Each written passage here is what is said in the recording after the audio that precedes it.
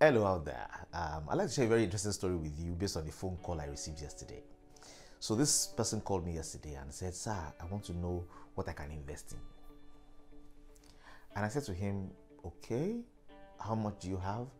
And he said, "Well, I have 100,000 naira, but like 50,000 naira is how much I want to invest." And I shared a few thoughts with him.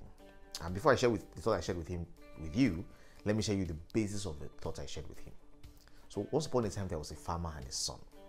And this farmer realized that his son had grown up irresponsibly.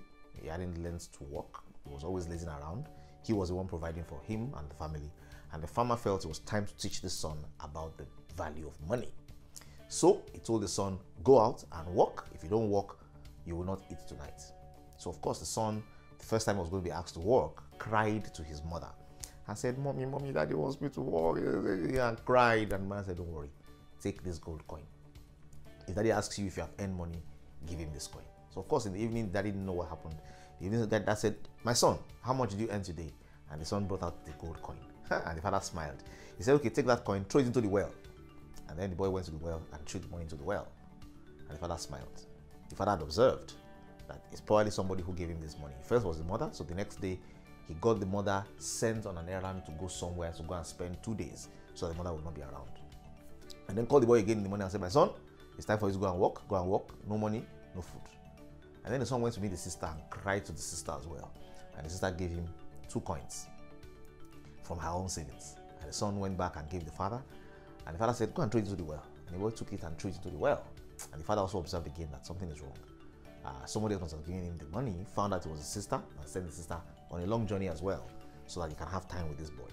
And then the next day he told the son, "Son, no work, no money, no food. Go and work." And this time around, the boy had nobody to turn to. So he went to the market and was looking for work, hustling for work, until he found somebody who was willing for him to carry their load in exchange for payments. So he carried the load.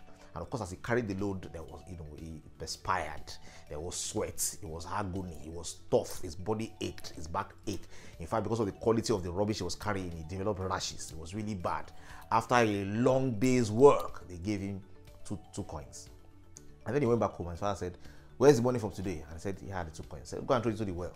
And the boy said, "Daddy, I cannot throw it into the well. Oh. My back is aching me. My back has rashes. I'm really feeling pain. As in the work that I did for this morning, I can't put it into the well." And the man smiled. He said, "At last, now you work for it. You know the value of money." Because guess what? What we don't work for doesn't really last long in our hands. It's the discipline that takes you to work that makes you know that this is valuable enough and I need to do something valuable with it. Now that was the lesson he was trying to teach his son. Of course, finally he had passed that test. He told him, "Okay, I'll give you the keys to the shop and I'll guide you on how you want to work, how you want to earn, and how you want to spend, and how you want to progress." So this is a very basic philosophy in how wealth that comes easily goes easily. What doesn't come with sweat goes without sweat. What comes with sweat, you're likely to hold on to longer. So back to the story of my friend who called me and said he wanted to invest. I told him the best place to invest your 50,000 naira is in what you are doing. I asked him, "What are you doing? What gave you the money in the first instance? Why don't you take that same money and try to expand what you're doing and try to grow what you're doing?" Because if it costs you energy to do it, then can you give yourself some leverage to do more of it? Rather than looking for somewhere to throw away your 50,000 naira in a place where he may not come back to you, why not use it to expand the value that you're creating? Remember, what doesn't cost you doesn't stay long with you. Easy come is easy go. And the real value of money is the labor and the process that you pass through to create it. That will give you discipline in ensuring that you're channeling it in the right directions. Thank you.